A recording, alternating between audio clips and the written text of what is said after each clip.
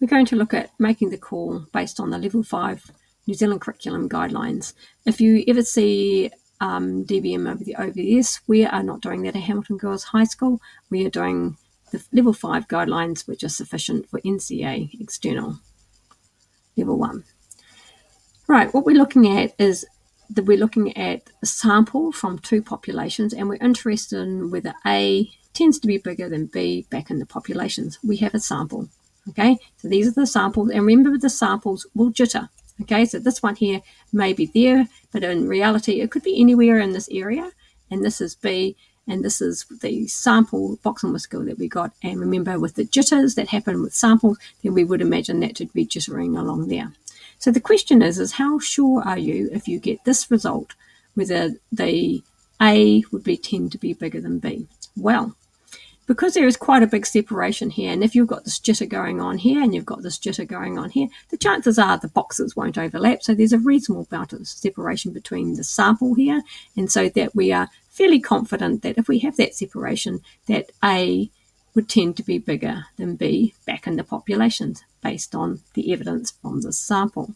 Now that is also true if you look at something that's a little bit closer. There is still that level of separation in the sample, so we still have 3/4 of A bigger than 3/4 of B, and that's sufficient to think that if we have this jitter, that A would have a tendency to be further up the scale than B, so A would tend to be bigger than B back in our populations based on the sample result.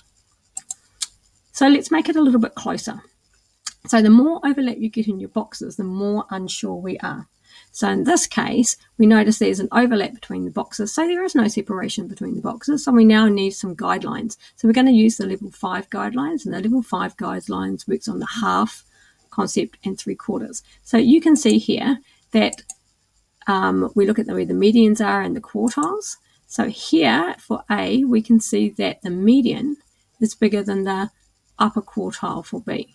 Remember the quartiles are, that's the upper quartile, that's the lower quartile for B, and this is the lower quartile for A and the upper quartile for A. We can see here that A is bigger than the upper quartile for B, so we can say that half of A is bigger than 3/4 of B.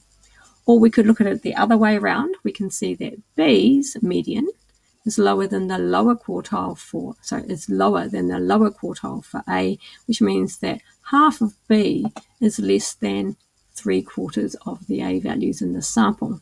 And if that's the case, we can say that A tends to be bigger than B back in the population. In other words, it's located further to the right.